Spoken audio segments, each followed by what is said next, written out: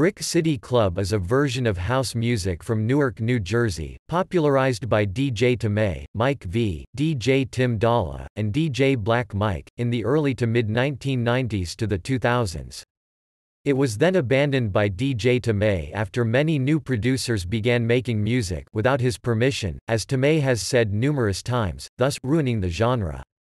Each track usually consists of a kick used by many other producers and DJs in the same tracks, along with the terms movie and building shaker thrown into the song. DJ Lilman is the most known DJ making Brick City Club hits. His music videos on YouTube have received more than 100,000 views. Other popular DJs are DJ Frosty, DJ Jayhood, and DJ Taj. The basic musical structure is similar to Baltimore Club, but it differs in the use of the same beats and mixing.